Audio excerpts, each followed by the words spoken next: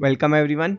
This interesting question given to us are two squares with side length 8 and 6 centimeter each, and a circle which is passing through these three vertex 1, vertex 2 and vertex 3.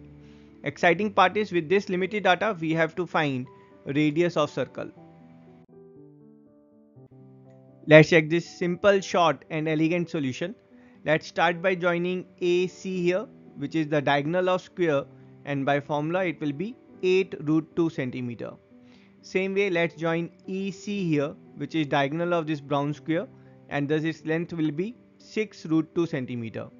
Also we know that in a square the angle between the diagonal and the side, that is this angle, is 45 degree.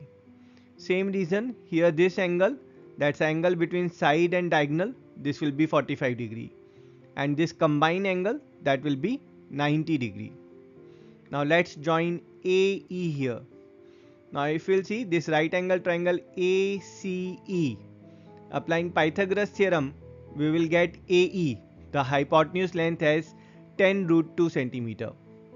Also AE is a chord in a circle which is subtending angle of 90 degree at the circumference, and thus by theorem AE is the diameter of the circle, and thus the radius will be half of it, or radius will be 5 root 2 centimeter, and that's our answer.